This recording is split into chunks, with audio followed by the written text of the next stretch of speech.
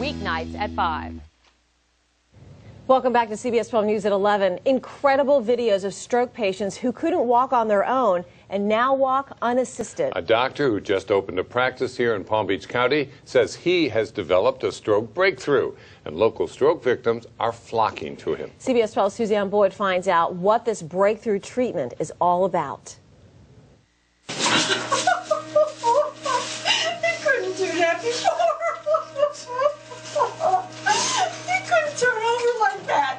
It is reactions like this that had us very intrigued about what was going on in the Boca Raton offices of Dr. Edward Tobinick. Some are calling it a miracle. Dr. Tobinick says it's a stroke breakthrough. This is a new discovery in medicine. It's going to rewrite the textbooks of brain physiology. Meet Greenberg. The 81-year-old Boca Raton woman had a stroke 10 years ago, affecting her speech and her ability to walk. I was a vegetable, really. I just sat with my recliner and watched TV. All day? All day. Norma's son, a doctor himself, heard a radio ad for Dr. Tobinick's stroke breakthrough a few weeks ago and was intrigued, but never imagined it would work. How could it work? There was no way this could work, but I had nothing to lose. She had nothing to lose. Dr. Tobinick injected etanercept, the generic of Enbrel, into the back of Norma's neck above her spine. This drug is FDA approved, but not for this use. It's normally used to treat rheumatoid arthritis and psoriasis. But Dr. Tobinick has patented a new use for etanercept in patients who have disorders involving brain inflammation, like sciatica, Alzheimer's, and stroke. We saw these remarkable responses where patients got better within a few minutes. Norma says that's what happened to her. Dr. Tobinick's staff recorded this video. What's different? I can walk.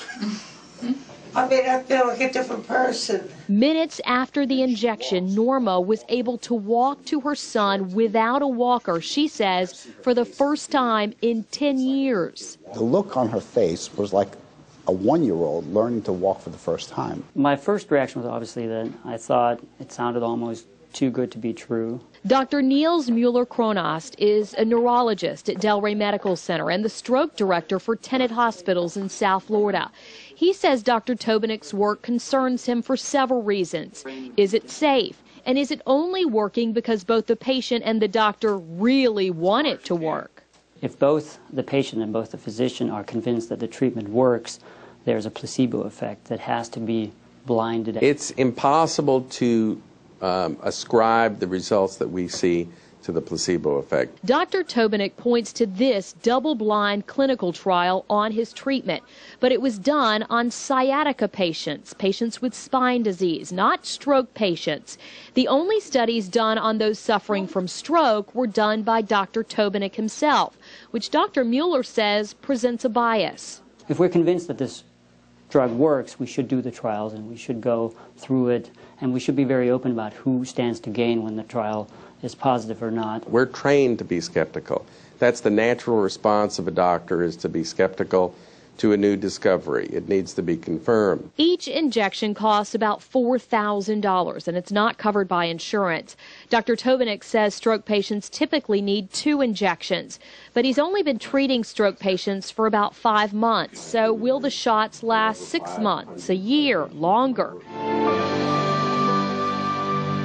Doesn't matter to Norma. She's better now, and she and her family say it was worth it, no matter the cost. I would have paid $25,000 for this, really. It's a difficult thing to convince people, and I don't need to convince them. I really don't, but I think the public needs to see this story because we have nothing to offer stroke patients, and this is something huge. Now, Dr. Tobinick just opened his practice here in South Florida. He's been treating Alzheimer's and sciatica patients with etanercept for years at his practice in California. Now, in 2001, he did get into some trouble with the California Medical Board for advertising etanercept for sciatica before he actually had a study published on it. There is now a double-blind clinical trial on that treatment, and he never lost his license over that. Dr. Tobinick says because this drug is FDA approved, it is proven safe. He says he's treated 4 dozen stroke patients so far, and none have had any serious reaction to the treatment. Now, to read more about this treatment and the studies that have been done on it, just go to cbs12.com/links. Suzanne Boyd, CBS 12 News. And Suzanne adds that Dr. Tobinick says he does plan to take this into clinical trials. The problem is getting the financial backing to do that, because in clinical trials, doctors are required to give the treatment to